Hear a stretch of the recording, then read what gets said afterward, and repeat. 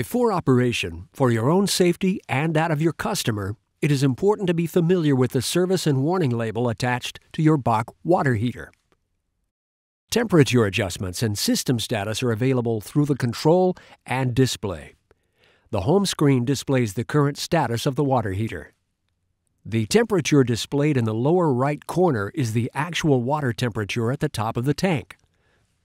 To adjust the water temperature, first allow the water heater to warm up to the factory-adjusted set point and wait until the burner shuts off.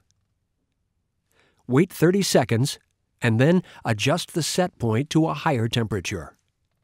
Press M to enter the main menu.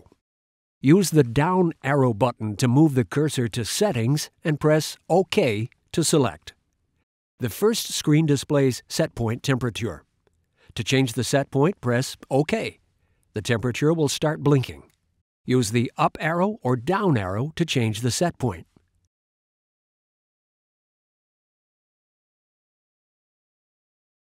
Press OK to save the new setting. To exit the menu screen, press the M button.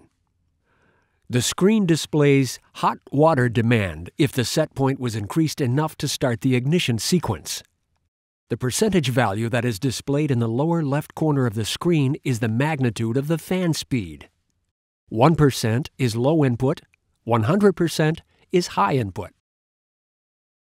Letters indicating the status of the water heater are displayed in the upper left corner of the screen. They indicate when certain components are energized or actions are detected during the heating sequence. F means a flame is present. B indicates the blower is running. I is shown when the igniter is energized. And G means the gas valve is energized.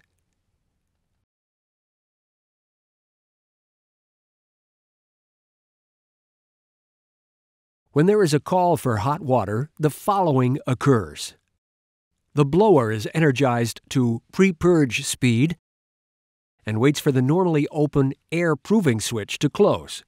This switch must close within 60 seconds. When the air proving switch closes and the normally closed blocked vent and blocked intake air switches are closed, the blower begins pre-purge.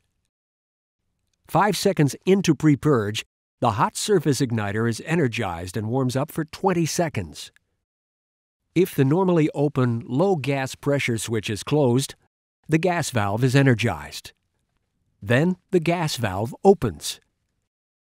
Trial for ignition begins and the igniter stays energized for an additional 3 seconds. If a flame is established within 5 seconds, the burner is in run condition. The burner remains on and modulates based on sensor value versus temperature set point. Once the call for heat is satisfied, the gas valve de-energizes and closes.